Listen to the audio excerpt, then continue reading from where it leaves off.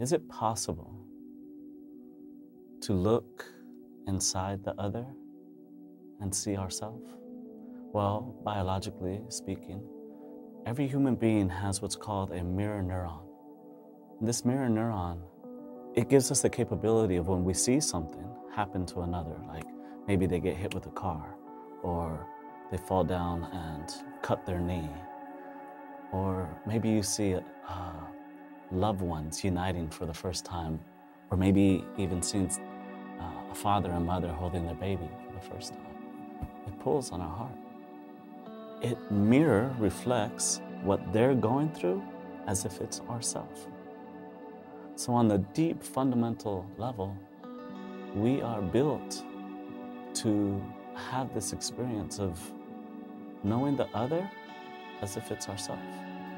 So maybe Christ hit it exactly right when he says, love the other the way you love yourself,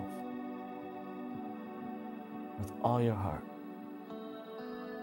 all your mind, and all your soul.